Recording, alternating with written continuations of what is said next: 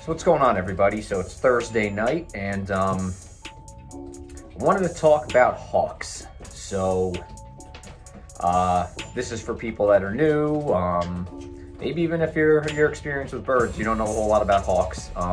We've had a good deal of run-ins with them, with the chickens, and hasn't always ended with good news for us. But for anybody new to this, or anybody who lives in the New Jersey area, or I guess in anywhere where the climate's like this, hawks are the worst in the winter. November to March. They're ruthless. They don't migrate.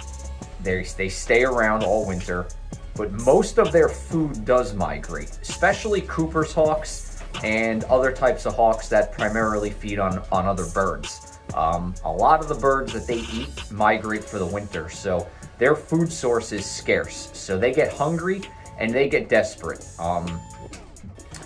A lot of times when you have a hawk that is being very desperate or very ballsy, it is a young hawk. A hawk very rarely survives through its first winter. So if you have a hawk, a Cooper's hawk, that's showing up every day trying to get your pigeons, he just won't quit, that's likely a hawk that's less than a year old, and this is its first winter. And if it's sad to say, but sometimes them getting your pigeons, or like when they got my chickens, that was probably make or break for that animal. So it's not personal. They're not out to get you. They're just trying to survive, and pigeons are prey. So I do what I can to avoid it. I stopped flying these guys come November. I'm not gonna fly them until March, just to try and avoid it. But even then, if a hawk goes after them, he's just trying to survive. So some things about hawks, and also why they're particularly bad this time of year, is there's no leaves on the trees. So a hawk's just gonna perch up there, and he's got a wide open view of everything. He can see your birds from a long way off, and he's gonna watch them. He is probably been watching your bird for days before he went after them. They're a very smart animal. They are calculative, and they pick their points of attack. They're an ambush predator. They are very rarely gonna go after your birds in flight. Pigeons can usually outrun them unless it's like a falcon or a peregrine falcon coming from above. But in terms of the Cooper's hawks, they are very rarely going to go after your birds when your birds are flying. They're going to wait for your birds to be coming back or taking off, landing on your roof. That's when they're going to strike. That's when your birds are vulnerable.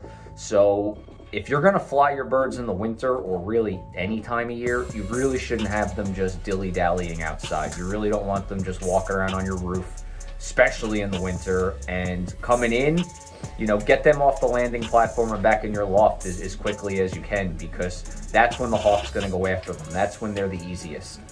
The other thing about hawks is they're studying you. They're really learning your habits. So if you let your birds out, let's say every day at 9 a.m., that hawk is going to be waiting in the tree every day at 8:45 a.m. And the moment your birds come out of that loft, he's going to go right after them. So you have to change up a lot of things. You have to throw them off. They are smarter than your pigeons are. Our pigeons are smart. They have, you know, great homing abilities, and they're easily trained and educated.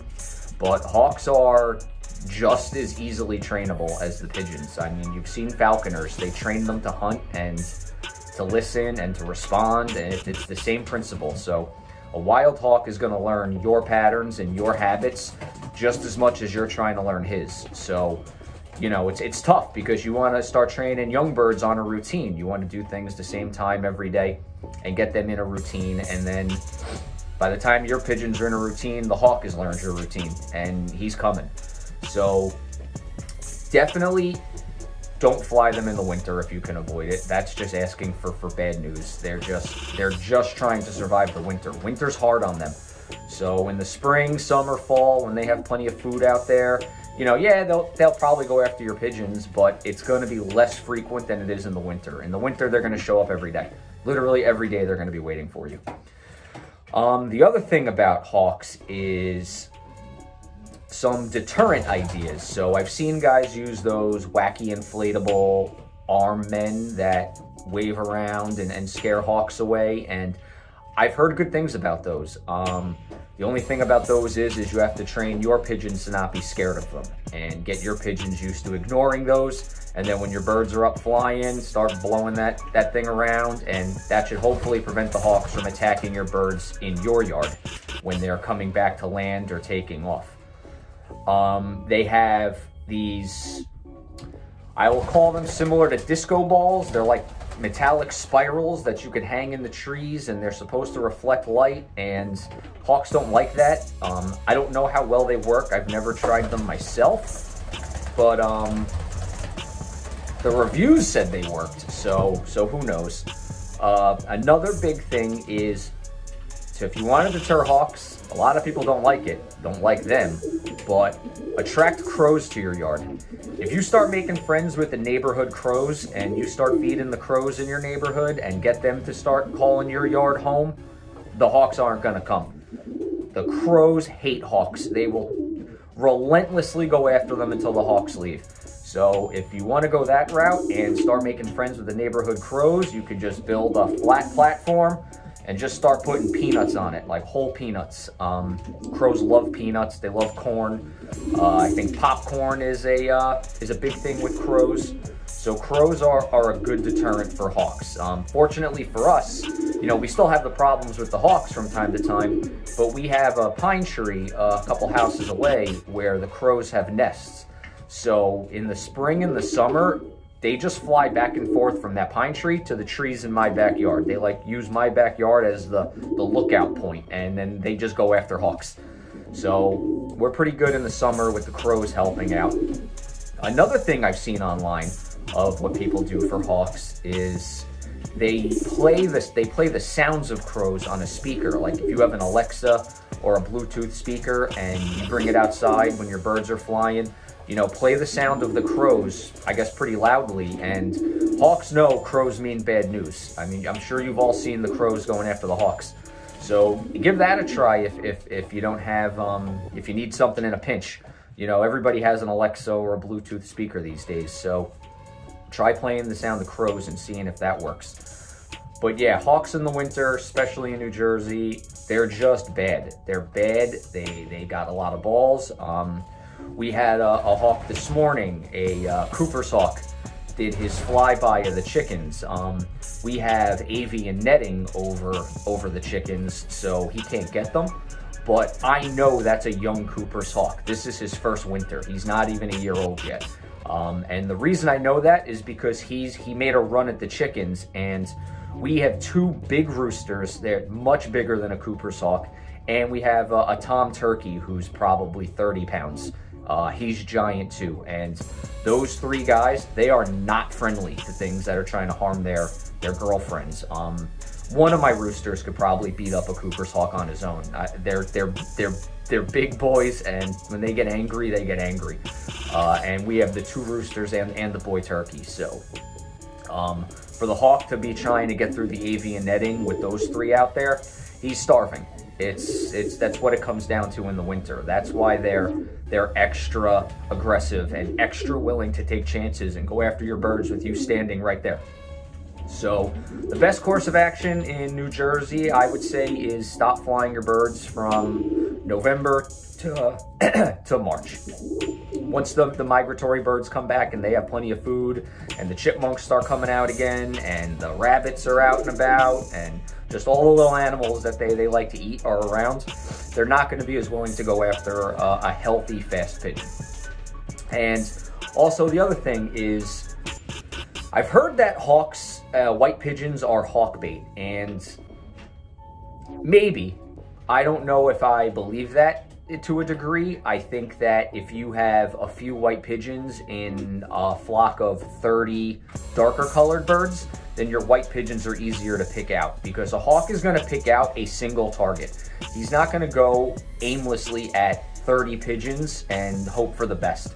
He's been sitting there watching them, and he picked one out, whether he noticed one is flying slower, one doesn't seem as like it's keeping up with the rest of them, one seems like it's sluggish. The hawk's going to single that bird out. They can see the weakness a mile away. And if you have, you know, a flock of 30 white pigeons and one blue bar in there, the blue bar is going to stand out, and that's who the hawk is going to go after. So if you have a mixed flock of all different colors, there's really no rhyme or reason for why that hawk selected your bird, other than maybe your bird is molting and it's not flying as strongly as the others. The hawk's going to see that weakness. He's going to go after them. Maybe the bird's sick, you know, something you didn't notice, but that's what hawks are meant to do. They're meant to notice weaknesses in their prey and target the weak and have an easier meal. So the tips and tricks are the wacky inflatable arm man. Those are kind of expensive, but I'd imagine they work very well, especially like in your vicinity of your loft. Reflective things you can hang from the trees to keep hawks away. Playing the sounds of crows over a Bluetooth speaker, or trying to attract crows to your yard and have them chase the hawks away. Other than that, I've said this in the past, but hawks are federally protected. You can't harm them, you can't harass them, and you can't kill them. If you get caught, it's a big fine, and you get in a lot of trouble, unless you're a falconer, and then you can trap them, I guess, and do what needs to be done. Another thing you can try is, if the hawks are in the tree, I mean, start watching your birds, you know, shoot some bottle rockets up in the air and hope maybe that'll scare them away and let them know your yard is, you know, not safe. But remember, if your pigeons can get used to it, the hawk can get used to it. So you got to change up your tactics to keep them away. And hope this helps anybody with dealing with hawks. If you are, just stop letting your birds out. It's February already. You got a month and a week or two to go, and then they're not going to be as bad. So stop flying them now for the next month. Let the hawks learn your area's not for sale.